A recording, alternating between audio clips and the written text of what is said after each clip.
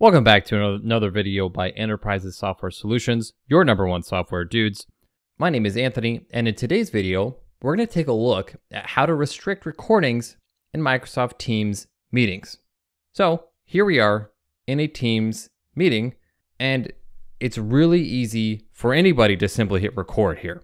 So in the meeting itself here in the app, if I just click on more, I have the option to record and transcribe, and I can start recording. And so you notice that up in the top left, we get the recording icon, and then a notification is sent to everyone that the recording has started. Now, a lot of organizations have policies around who can and cannot record. So let's take a look at how to actually implement that. So I'm gonna go ahead and exit this meeting right now and navigate to the Teams portal, which if we look at the URL here, it is admin.teams.microsoft.com. Or if you have the admin center bookmarked like I do, it's in the admin centers down at the bottom. We can see Teams here. So we'll go back to the dashboard. So the first thing we'll do is navigate down to meetings and then meeting policies.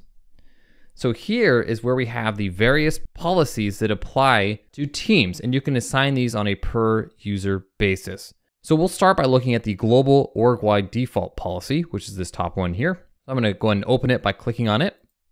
And then we're gonna scroll down to recording and transcription. Here we go. So you can see here that meeting recording is enabled. So if I wanna have this disabled for everybody, I simply flip this toggle. You can now see it says off, and then I'll go ahead and hit save. And this warning here does tell us that it will take some time to take effect. And I'll go ahead and hit confirm.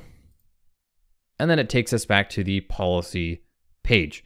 And so now if we want to create a policy that allows specific users to be able to record, I can simply create a policy by clicking on add, and I'm going to give it a name. Very descriptive here, it tells exactly what our intent is. I'm going to scroll down to the recording and transcription setting again, and I'm going to enable meeting recording. And then I'm going to click save. And then back on this screen, you can now see that I have one custom policy called allow recording. And if I click on view users, you can see that it's not assigned to anybody.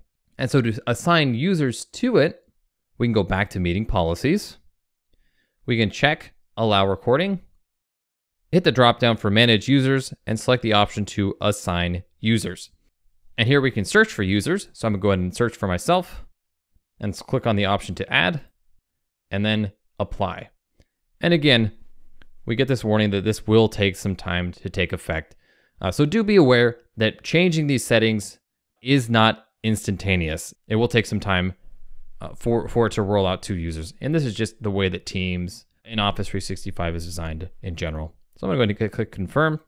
And then while this is saving, let's clarify the licenses that are needed to be able to record in Microsoft Teams meetings. So this is something that comes up quite often for us. So let's just cover it really quick. So here in the Microsoft Docs, I'm on the recording troubleshooting page. And at the bottom, it lists all of the Office 365 and Microsoft 365 licenses that would allow a user to record. And you notice that it states that both the meeting organizer and recorder must have one of the following licenses. So O365 Enterprise, E1, E3, E5, F3, A1, A3, A5, and then M365 Business, Business Premium, or Business Essentials. So that's how you can restrict recordings in Microsoft Teams meetings. And remember, if you have any issues with this, Enterprises Software Solutions is your number one software dudes. We're here to help you. Thank you for watching.